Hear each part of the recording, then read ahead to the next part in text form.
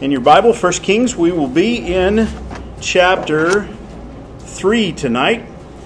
And we saw how, chapter 3. We saw, last time we went to Chronicles and saw how all of the plans for the temple were given to David by God by revelation. And Kings doesn't make that as clear. Chronicles goes into much more detail on that. And so I thought it was important to look at that. And so David is gone now. And it says in verse 1 of chapter 3 of Kings, 1 Kings, and Solomon made affinity with Pharaoh, king of Egypt. And so he's making a partnership. They're buddies with Pharaoh. And he took Pharaoh's daughter and brought her into the city of David until he had made an end of building his own house and the house of the Lord and the wall of Jerusalem round about. And so this is Solomon's wife. He's going to marry Pharaoh. Most likely this is a marriage of covenant or agreement, or he's friends with Pharaoh, and so they don't want to have any wars with each other, and so Solomon marries his daughter. But here's the question. When we read the Song of Solomon, it talks about the Shulamite. And it talks about the love that Solomon has for the Shulamite. And what is a Shulamite? And nobody really knows. And so here's the big question. Is this Solomon's first wife? And is this okay? And is she the Shulamite? And I don't know, and I think so, and I don't know. Because the Old Testament told the people of Israel not to intermarry with the Canaanite tribes. Okay?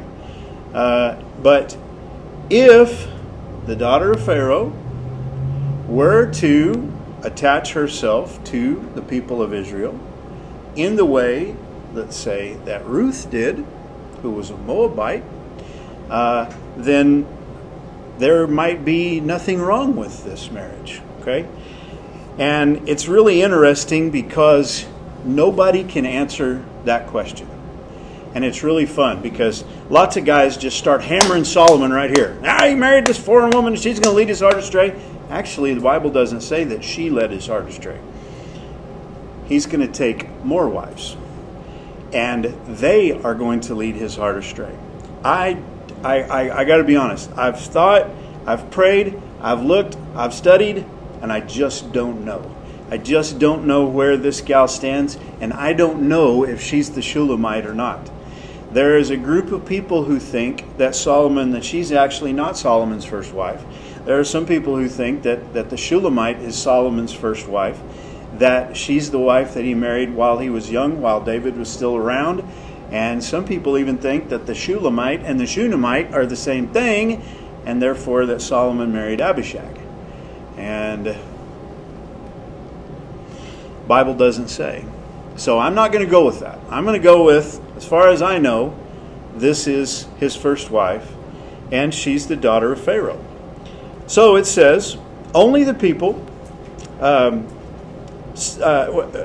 let's read verse 1 again. Solomon made affinity with Pharaoh, king of Egypt, took Pharaoh's daughter, and brought her into the city of David, until he had made an end of building his own house and the house of the Lord and the wall of Jerusalem round about. So Solomon's going to enter into this massive building project. It's going to take years. Only the people sacrificed in high places, because there was no house built unto the name of the Lord God until those days. Now, that is true. There is no house built, but the tabernacle is still pitched. Only it's busted up. So you've still got the tabernacle at Gibeon. But you don't have the ark at Gibeon, because David has brought the ark out. Uzzah has died. It's gone into the house of Obed-Edom, and then it's come. Actually, it got stolen. Went into Kirjath-Jearim. Then David brings it from there to the house of Obed-Edom. Then from the house of Obed-Edom, he finally brings it to Jerusalem, and he pitches a tent for it in Jerusalem. So the ark is in Jerusalem, but the tabernacle is still at Gibeon. All right. So it says the people sacrificed in high places. And what we are to take from this, I think, is that the people are sacrificing to God, but they are doing it in high places. Now, this whole idea of high places is a very pagan concept. Up on the hill, you're closer to God, and so they are doing this. Now, prior to the building of the tabernacle, we see the patriarchs offer sacrifices to God in certain places like Bethel and other places where they would construct an altar and offer a sacrifice. So the people have got this, they've actually begun to go away from the worship of God in a way, because they're not offering their sacrifices at the place that God has chosen. And He doesn't tell us here that this is good or bad. He just kind of tells us this is what's happening. And so the people are kind of scattered in their worship. They're definitely not focused. They're definitely not zeroed in. And this is the beginnings of paganism, because that's what the pagans are going to do. Okay? And it says in verse 3, "And Solomon loved the Lord, walking in the statutes of David his father. Only he sacrificed and burnt incense in high places." And you see the way that that's phrased. Only. He loved the Lord, and he walked in the steps of David his father, except. Now, don't let that be said of you. "Well, I'm a Christian, but I cuss a little." You seen those t-shirts? "I'm a Christian, but I drink a little. I'm a Christian, but I, listen, I know that we all sin. But don't ever get comfy with it. And don't ever let that be said of you. He did everything we're supposed to except this. And it's just going to start from this to something else, to something else, to something else, to something else. Okay? But please notice there in verse 3 it says, Solomon loved the Lord. That's a good thing. Not only did Solomon love the Lord, but the Lord loved Solomon. Turn back, if you will, to 2 Samuel chapter 12. After David and Bathsheba's child died, the Bible says in verse 24 of 2 Samuel 12, "And David comforted Bathsheba his wife, and went in unto her, and lay with her, and she bare a son. And he called his name Solomon, and the Lord loved him. And he sent by the hand of Nathan the prophet, and he called his name Jedediah, because of the Lord." So Solomon loves the Lord loves Solomon. Josie asked me a great question today.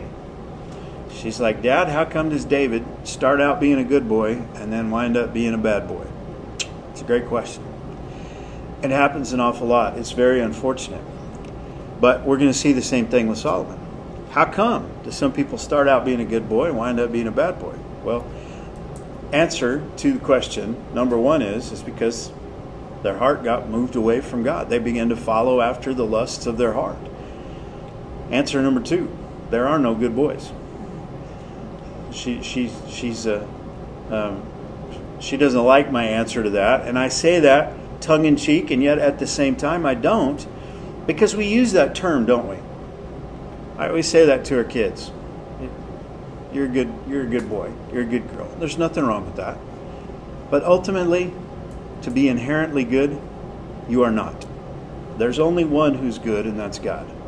Romans 3:10 specifically says, "As it is written, there is none righteous, no, not one."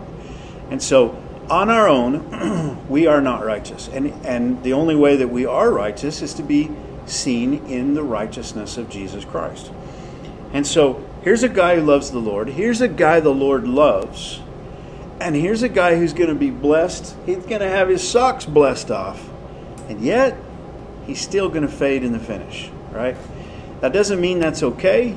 That doesn't mean that that's a good excuse.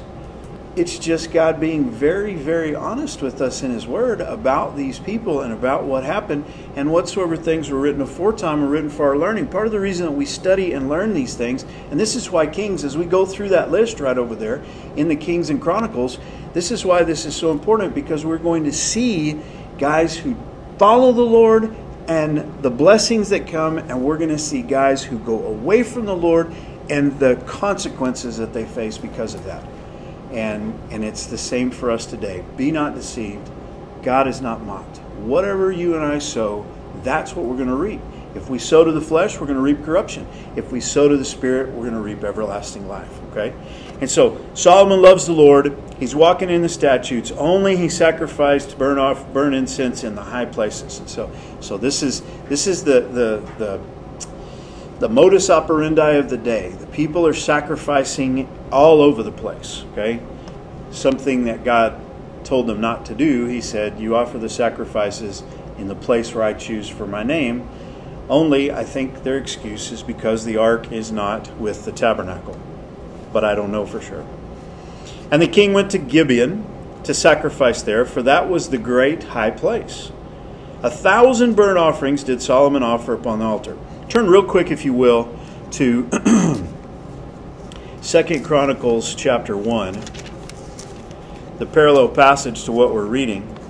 And you'll see there in verse 3 it says, 2 Chronicles 1:3, so Solomon and all the congregation with him went to the high place that was at Gibeon, for there was the tabernacle of the congregation of God, which Moses the servant of the Lord had made in the wilderness.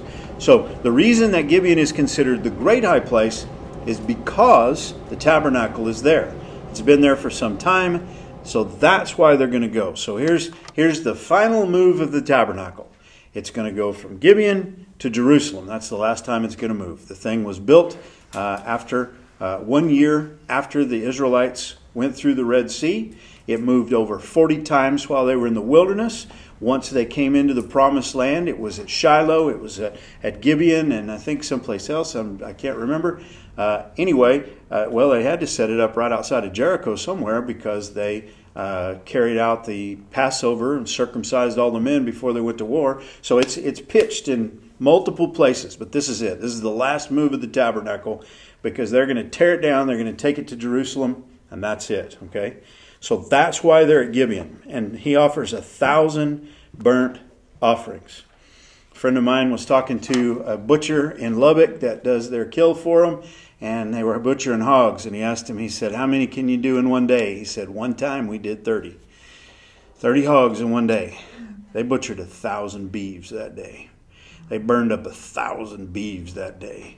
They bled 1,000 beeves that day. I mean, you're talking about, I don't know, 500, 600, 700, 800, 900, 1,000 pound calf that they're offering at this. And talk about this was a big deal, right? So in Gibeon, verse 5, the Lord appeared to Solomon in a dream by night. And God said, ask what I shall give thee. Wouldn't that be great? Wouldn't that be something? You know, you just come, God comes to you and he says, just ask whatever you want. And Solomon said, thou hast showed unto thy servant David my father great mercy, according as he had walked before thee in truth, and in righteousness and in uprightness of heart with thee, and thou hast kept for him this great kindness, that thou hast given him a son to sit on his throne, as it is this day. And now, O Lord my God, isn't it amazing? Solomon, he understands that him being king is tied to his father, is tied to the covenant that God has made. God chose his father. God made a covenant. That's why Solomon's king. There is no entitlement here. There is no, hey, look at me, look how great I am. There's none of that. And so he says, and now, O Lord my God, thou hast made thy servant king instead of David my father, and I am but a little child. I know not how to go out or come in. What a humble thing for someone who's about to be king to say. And so he's saying, I need your help. I am immature. I don't know how to do what you're fixing to hand to me. And thy servant is in the midst of thy people, which thou hast chosen, a great people that cannot be numbered nor counted for multitude. So here it is. This is his request. Give therefore thy servant an understanding heart to judge thy people, that I may be discern between good and bad. For who is able to judge this thy so great a people? One of the things that's been unbelievably disappointing over the last few years is to watch the corruption of judges in this nation. To sit back and to watch and to see some of the just blatant, obvious, unbelievably political, motivated judgments that have come down. And you know, I cringe. I cringe to think of these people having to stand before God and answer for what they've done in these things, you know, lies told, and just turn a blind eye to something and send innocent people to prison and let obviously guilty people go free. And God will not let that go. All throughout His Word, He has told us, if you are in a position of judgment, you must judge with righteous judgment. And this is Solomon's, this is his request. I'm just a child. I've got to judge this people. I've got to be their king. I need your help. I need an understanding heart. Turn with me, if you will, to 2 Chronicles chapter 1 once again. And let's see how Chronicles tells us this same story. And he lets us in, he phrases it a little bit differently. And when we lay these together, it's really good. 2 Chronicles chapter 1 and verse 10. He says there, give me now wisdom and knowledge. So in Kings it says, give me an understanding heart. In Chronicles it says, give me now wisdom and knowledge, that I may go out and come in before this people. For who can judge this thy people? That is so great. So this understanding heart is a heart that understands wisdom, that understands knowledge. This is what Solomon prays for. And so he says in verse 10, and the speech pleased the Lord, that Solomon had asked this thing. This is all taking place in a dream. And God said unto him, because thou hast asked this thing, and hast not asked for thyself long life, that would be probably pretty high on the list of things. If God were to come to you and say, ask me what I'll give you, and I'll give it to you. Some might ask for a long life. Neither hast thou asked riches for thyself, nor hast asked the life of thine enemies. So you didn't ask for any of these things, but you asked for thyself understanding to discern judgment. Behold, I have done according to thy words. Lo, I have given thee a wise and an understanding heart, so that there is none like thee before thee, neither after thee shall any arise like unto thee. And I have also given thee that which thou hast not asked, both riches and honor, so that there shall not be among the kings like unto thee all thy days. Turn to Ephesians real quick, if you will.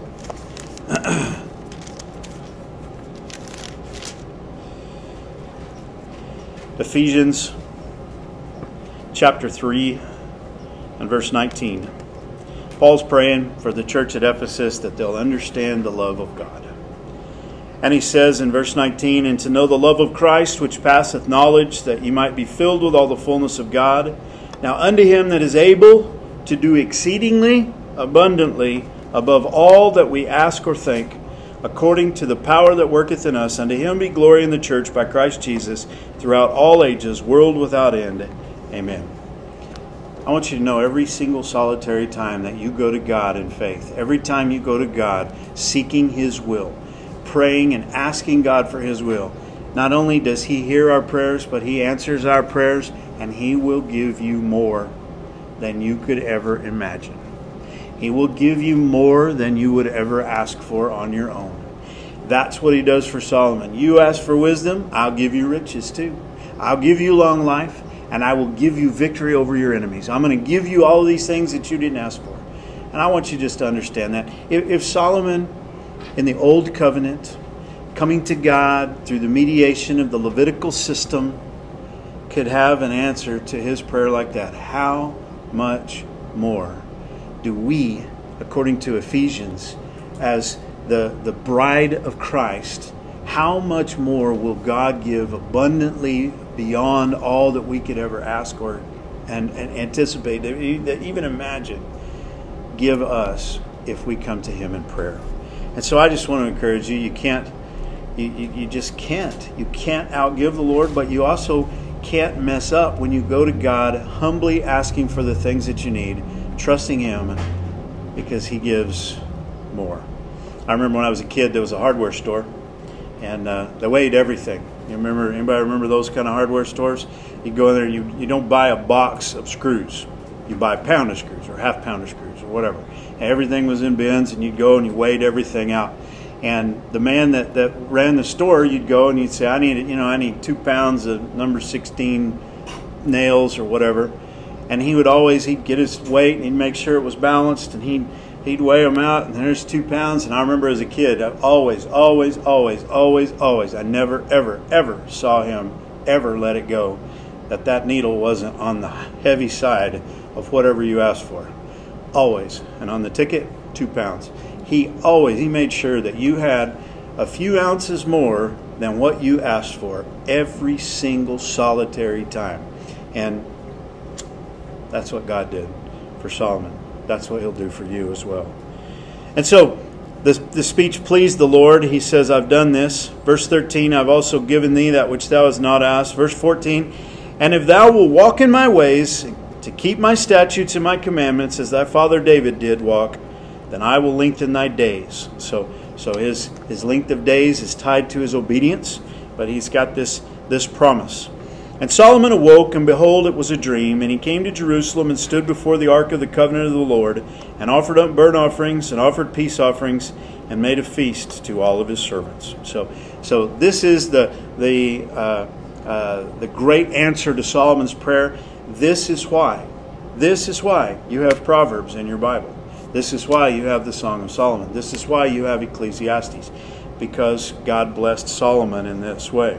Verse 16, it says, Then there came two women that were harlots unto the king, and stood before him. And the one woman said, O my lord, I and this woman dwell in one house, and I was delivered of a child with her in the house. It came to pass the third day after that I was delivered, that this woman was delivered also. And we were together. There was no stranger with us in the house, save we two in the house. Now this woman's child died in the night because she overlaid it. And she arose at midnight, and took my son from beside me, while thine handmaid slept, laid it in her bosom, and laid her dead child in my bosom. And when I arose in the morning to give my child suck, behold, it was dead. But when I had considered it in the morning, behold, it was not my son, which I did bear. And the other woman said, Nay, but the living is my son, and the dead is thy son. And this said, No, but the dead is thy son, and the living is my son. And they spake before the king. So here they are before the king, these two women, and they are having a cat fight over the living child. Okay? Why is this here? It's not in Chronicles. Why is this story here? This story is here to show us, immediately after God promised wisdom to Solomon, and it's going to show us an example of his wisdom. Then said the king, the one saith, This is my son that liveth, and thy son is the dead. And the other saith, Nay, but thy son is the dead, and my son is the living. And the king said, Bring me a sword. And they brought a sword before the king. The king said, Divide the living child in two, give half to the one and half to the other. That is exactly what I do with my kids when they argue. I mean, that's exactly it. Stop fussing.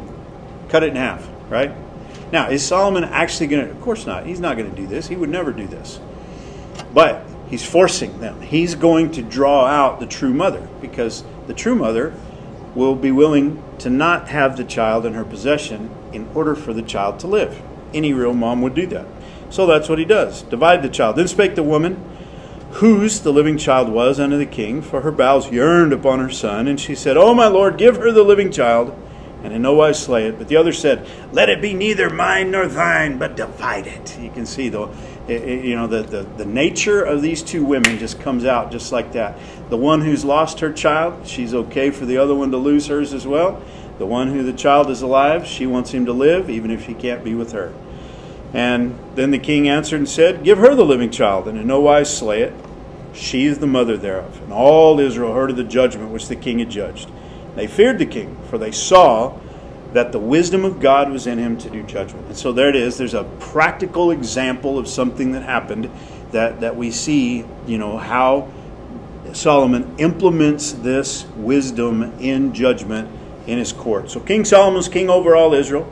These were the princes which he had: Azariah, the son of Zadok the priest, and Elihoreh and Ahiah, the sons of Shisha scribes. Jehoshaphat, the son of Ahilud, the recorder, and Benaiah, the son of Jehoiada, was over the host. And Zadok and Abiathar were the priests, and Azariah, the son of Nathan, was over the officers, and Zabud, the son of Nathan, was principal officer and the king's friend. And Ahisar was over the household, and Adoniram, was son of Abda, was over the tribute. That's the guy, he's the IRS. He's the one who's collecting the taxes. And so this is Solomon's cabinet. These are his chief advisors that he has around him, and each one of the has a different responsibility within the kingdom. And Solomon had 12 officers over all Israel, which he provided victuals for the king and his household, each man his month and a year, made provisions. So these are the governors of states, basically, if you'll think of it like that. Solomon's the king. Each one of these is scattered throughout the land of Israel. And each one of them had a month that they had to bring goods and food to Jerusalem for the king, and that's their tribute. That's what they're bringing. These are taxes. And verse 8, and these are their names: the son of Hur in Mount Ephraim, the son of Dekar and Machaz and Shealbim and Beth Shemesh and Elon Beth Hanain, the son of Hesed in Arubath, to him pertaineth Silkoth and all the land of Hepher. You get your map, look up these maps. What he's doing is he's dividing it out. It's not neat and tidy by tribes, it's by certain areas. And so but these are where these men live: the son of Abinadab and all the region of Dor, this up north, which hath Tapheth, the daughter of Solomon, to wife. This is one of Solomon's son-in-laws. Baanah, the son of Ahilud, to him pertained Tanakh and Megiddo, and all Bethshan, which is by Zartanah, beneath Jezreel, in the middle of the country, north and west of Jerusalem, from Bethshan to Abel Mahaloah, even unto the place that is beyond Jokneam, the son of Geber of Ramoth Gilead. This is over in Gilead on the east side of the Jordan. To him pertain the towns of Jair, the son of Manasseh, which are in Gilead. To him also pertaineth the region of Argob, which is in Bashan. 80 great cities with walls and brazen bars. Ahinadab, the son of Iddo, had Mahanaim. And Ahimaaz was in Naphtali. He also took Basemath, the daughter of Solomon, to wife, another one of Solomon's son-in-laws. Baanah, the son of Hushai, was in Asher and in Eloth. You remember Hushai, David's counselor and friend. This is his son. That's one of these men. Can you see how some of these, it's families that are faithful to the king and kin to the king. And Jehoshaphat, the son of Peor in Issachar, Shimei, the son of Elah in Benjamin, Geber, different Shimei, the other Shimei he got. Geber, the son of Uri, was in the country of Gilead, in the country of Sihon, king of the Amorites, and of Og, king of Bashan. These are all east of the Jordan. He was the only officer which was in the land. Judah and Israel were many, as the sand which is by the sea in multitude, eating and drinking and making merry. Sounds like a nursery rhyme. All the king's horses and all the king's men were eating and drinking and merry again, right? So everybody's happy. I mean they all lived happily ever after. Ta-da! They got peace. They got prosperity. Things are good. And it says, verse 21, and Solomon reigned over all the kingdoms from the river. Now that's not the Jordan, that's the Euphrates River, unto the land of the Philistines, and unto the border of Egypt. They brought presents and served Solomon all the days of his life. And Solomon's provision for one day was 30 measures of fine flour, 80 measures of meal, 10 fat oxen, and 20 oxen out of the pastures, and 100 sheep, beside harts and roebucks and fallow deer and fatted fowl. This is why Solomon weighed 500 pounds. No, he's feeding an army at his palace, right? Because he's got guys like Mephibosheth and the other fellas, that we've read about, that he says, you'll eat at my table. Anybody who's visiting in town, he's feeding them. He's got the care of all of these people that eat at his table, and this is one day's provision. Verse 24, for he had dominion over all the region on this side the river. That, once again, that's the Euphrates River, from Tipsah, way in the north and the east, even to Azza. Azza is another way of talking about Gaza. So all the way down into Philistine country in the south and west, over all the kings on this side of the river, and he had peace on all sides round about him. So David had wars most of his life, on and off. Solomon doesn't have that. Solomon has peace. He has control over all of the vassal kingdoms that fall in this area. He has control over all of his governors. Everybody's wealthy. Everybody's happy. Everything's working good. Bet that don't last long, right?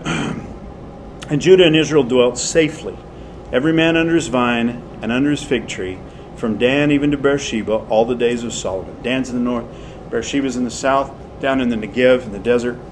And that is a statement that you're going to see throughout the Bible, from Dan to Beersheba, just talking about the whole land of Israel. And so you've just got a wonderful, peaceful, prosperous country, and and you got peace all around. And so Solomon had 40,000 stalls of horses for his chariots and 12,000 horsemen. Now we begin to see what this wealth that Solomon has, this wisdom and this wealth, what he's going to do with that. So here's where Solomon begins to fade away from God. Let's go back to Deuteronomy chapter 17 for just a second. Deuteronomy 17. And let's start reading in verse 14. It says, Deuteronomy 17:14, when thou art come unto the land which the Lord thy God giveth thee, and shalt possess it, and shalt dwell therein, and shall say, I will set a king over me, like as all the nations that are about me. Isn't that amazing? Moses tells the people, this is what you're going to do. And then it's years later, it's in the time of Saul and Samuel that this actually happens. So Moses is prophesying here, this is what's going to happen. You're going to ask for a king. You're going to want a king because all the nations round about you have a king. And so you're going to reject God being your king, and you're going to want your own king. When that happens, thou shalt in any wise set him king over thee, whom the Lord thy God shall choose. First of all, it's got to be the one that God chooses. That's who is going to be the king. One from among thy brethren shalt thou set a king over thee. Not a foreigner. He's got to be a natural born Israeli. Right? Thou mayest not set a stranger over thee, which is not thy brother. But he shall not multiply horses to himself, nor cause the people to return to Egypt, to the end that he should multiply horses.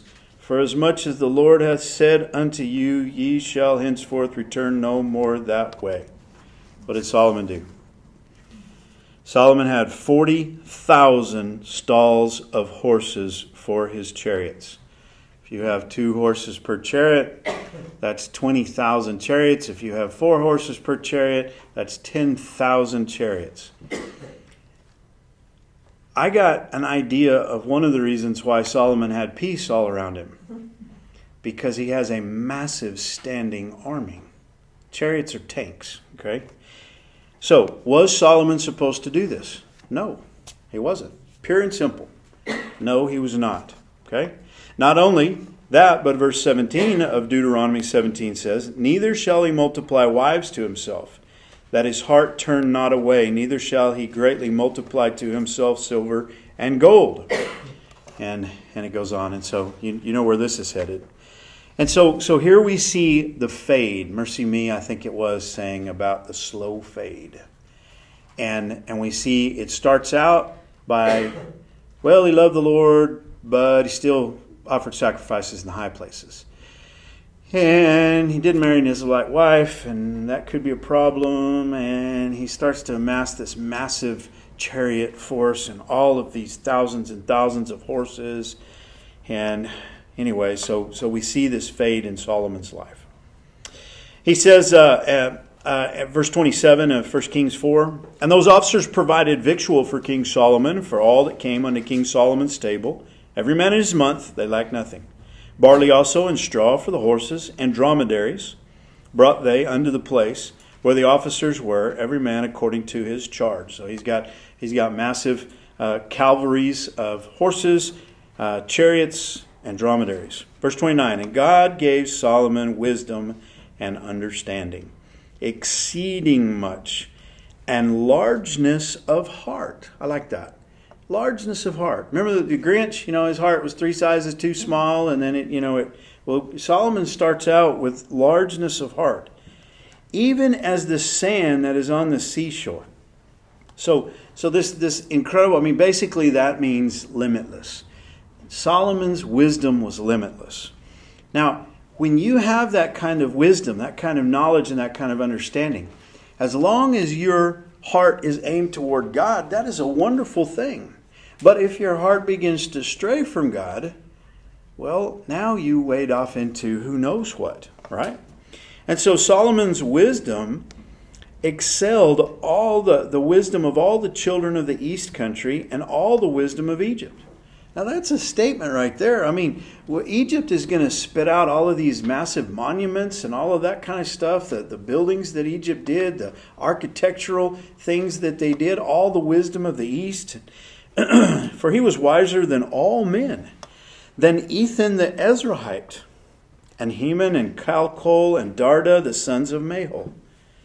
And his fame was in all nations round about. Ethan the Ezrahite is a psalmist. He is responsible for Psalm 89. And so he's a contemporary. He's either a contemporary of David or of Solomon, one or the other. So he's talking about somebody that's in the land, another Israelite. Solomon's wiser than him. And apparently that was a mouthful, because everybody recognizes these boys, these sons of Mahol, and how wise they are. He's like, yeah, Solomon's wiser than them. Wiser than all the men of the East and all the nations round about. His fame has gone out. And we're going to see visits by foreign dignitaries to come and find out just how wise Solomon is. It says in verse 32, and he spake 3,000 proverbs, and his songs were 1,005. And he spake of trees, from the cedar tree that is in Lebanon, even unto the hyssop that springeth out of the wall. He spake also of beasts and of fowl and of creeping things and of fishes. So that means that Solomon was a poet. He was a musician. He was a zoologist. He was an ornithologist. He was an entomologist. And he was an ichthyologist, right? Because he's basically the world authority on all of these things. He's not just writing inspired scripture, even though he is doing that. He's studying the fish. I mean, who has time to do this? Only a king who's wealthy and has peace has time to do this. Because David didn't have time to do this. He was either fighting wars or gathering up stuff for the temple. But see, Solomon lives at a different time. He has a time of peace, a time of rest. It's a renaissance. That's what it is. It's a renaissance for Israel. And Solomon is at the head. He is the Leonardo da Vinci of his day. Okay? He is the Albert Einstein of his day. But this wisdom isn't this big egg-headedness. It's wisdom that comes from God himself. So at this point, I want to encourage you. You know, if God gave him all this wisdom, look at what he did with it. Okay, now he's going to mess up. He is going to mess up. But before he messes up, was Solomon a scientist? You better believe it. That's why I looked up all of those ologist things. He's a scientist. He is a biologist. He is a student of these things. And I want to encourage you as you launch out into life. Listen, yes, you need to know the Word of God. You need to study the Bible. But you also need to study fish and the animals and geology and astronomy and chemistry and mathematics and all of these kind of things as well. And God gives that kind of wisdom as well. Wisdom to understand the Word of God. Wisdom to understand His creation. Why wouldn't He? He does. He loves that. He loves His creation. He made it. He put all of these things here for us. So when we launch out and we fulfill the good works that God has for us to do, we need to be reflecting God's image in all of these different areas of life. So just think what Colossians says. Whatever you do in word or deed, do all in the name of the Lord Jesus Christ. Does that mean you can be a scientist for Jesus? You better believe it. Now get ready, because you're going to have to run right up against all of the evolutionists and all of that. But go do it. I have a book at the house that I have 2 of them. Each one of them is 50 scientists, contemporary scientists that are not evolutionists, that are young earth creationists, believers, followers of Jesus, that are real scientists, physicists, chemists, biologists, geologists, all of these different kinds of scientists. That's what Solomon was. The wisdom he had came from God, and He enabled him to do that. And there came of all people to hear the wisdom of Solomon from all the kings of the earth, which had heard of his wisdom. I just want to encourage you tonight. James tells us, if you lack wisdom, ask of God. Ask in faith and trust Him to give you wisdom. That's what Solomon did. That's what Solomon gave him. And God will give you wisdom too. And He'll give you wisdom for all that other stuff too. So when your chemistry class rolls around, not when your chemistry test rolls around, when your chemistry class rolls around, if you will diligently read the book numerous times, diligently listen to the lectures, diligently perform the experiments, diligently do the homework, God will give you wisdom. And when the test rolls around, you won't have to be praying for Him to bail you out, because He'll have already given you the wisdom. You'll be able to take it and do well. Amen? That was a real quiet amen. Heavenly Father, we love You and praise You. We thank You for the Word of God, and I just pray for each and every one tonight, especially Lord, for our young people tonight, and I pray that they would come seeking wisdom from You. Lord, the wisdom of this world is foolishness, but the wisdom that comes from You is the truth. Give us an understanding heart. Teach us wisdom and knowledge. Help us, Lord, to be able to be leaders in the world that we live in, but help us to be godly leaders, Lord. Servants who love and who point others to Your Son, Jesus. It's in His name we pray. Amen. Amen. God bless you. I love you. Glad you're here.